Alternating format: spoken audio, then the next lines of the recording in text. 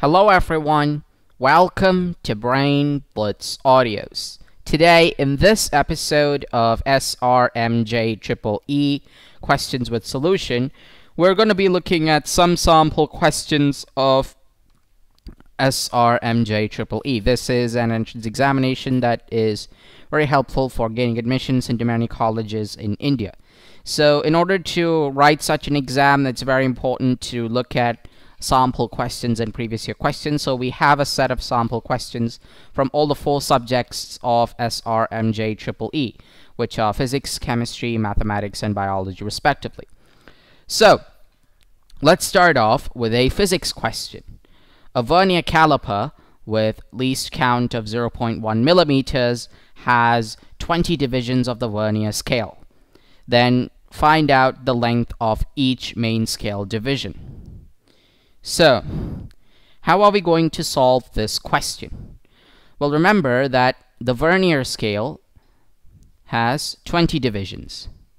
And for a vernier caliper, the rule is that n vernier scale divisions will be equal to n minus 1 of main scale divisions. So if you have 20 divisions of the vernier scale, the main scale divisions will be 19.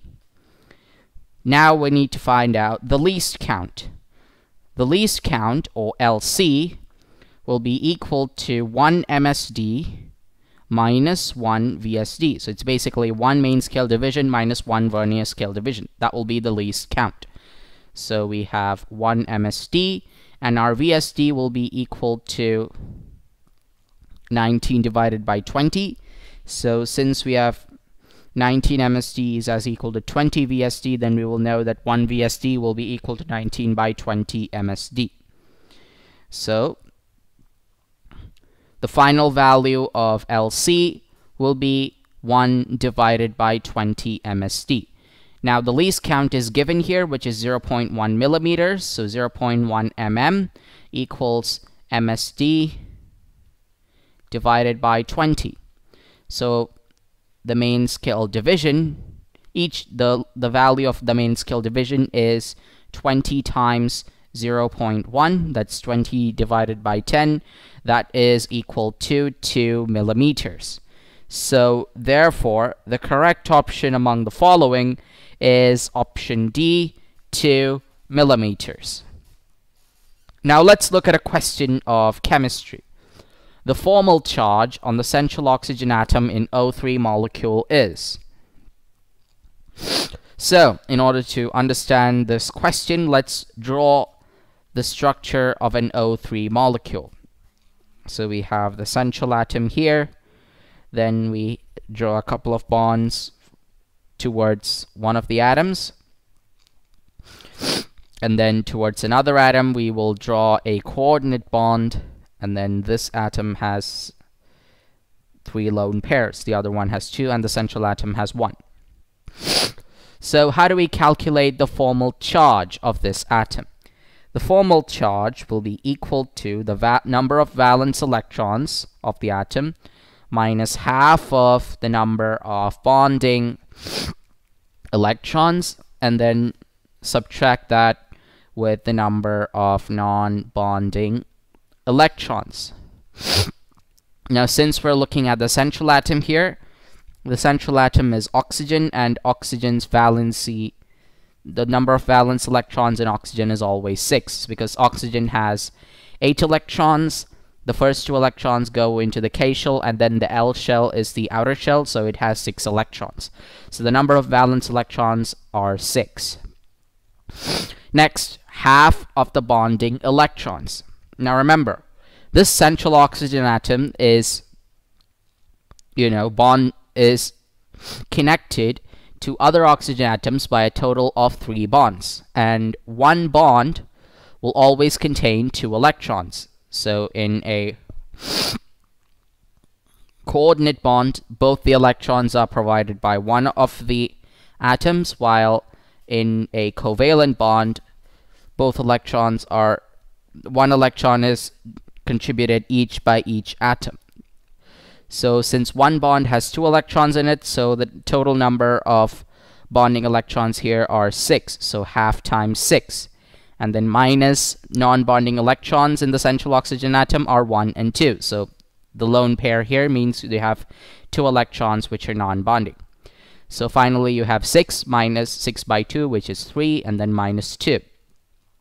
So basically 6 minus 3 gives you 3, 3 minus 2 gives you 1. The correct answer for this question is option B, plus 1. The reason being that we have 6 and then these are negative, so the final number of electrons would make the positive, would mean that there is a positive charge here. So therefore option B, plus 1 is the correct answer. Now let's look at a question of mathematics. If the set A has the terms 7, 8, and 9, then the relation R in set A, which contains the relation 8 to 9, is symmetric only, non-symmetric, transitive only, equivalence.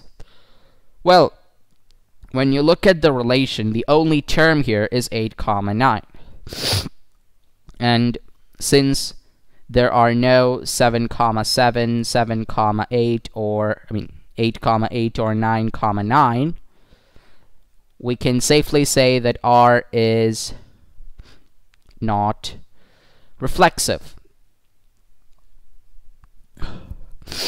And since we only have one term, R does not have enough elements to be transitive. For the proof of transitivity, you need to have at least 3 relations together. For transitivity, it's 8, B and B, C belongs to R, implies that A, C belongs to R. Now let's look at symmetric behavior. Now the element 8, A belongs to R, but the element 9, 8 does not belong to R. So therefore, R is not symmetric. So we know that R is not reflexive, it's not symmetric, it's not transitive. That means option D, equivalence, is incorrect, because an equivalence relation is a relation which is symmetric, which is reflexive, symmetric, and transitive. Option C, transitive only, is also incorrect because R does not have enough elements to prove transitivity. And R is definitely not symmetric because the element 9, 8 is not present in the relation, whereas 8, 9 is already present. Therefore, the correct option, the most appropriate option among the following, is option B, non-symmetric. Now, this option doesn't say non-symmetric only, so that means the option does not say that R is reflexive or transitive. So that means option B, non-symmetric, is the most appropriate option. The final question is of biology. The epidermal layer is beneficial for jute fibers, hemp fibers, cotton fibers, sun hemp. So we have 4 fibers here, and the epidermal layer is usually found in seeds and fruit. So in order to find out whether any of these fibers is a beneficiary of the epidermal layer, we need to find out the source of each fiber. Option A is jute fibers. Jute fibers are usually made from the bark of the jute plant, so that means option A is incorrect. Options B and D, hemp and sun hemp, are incorrect.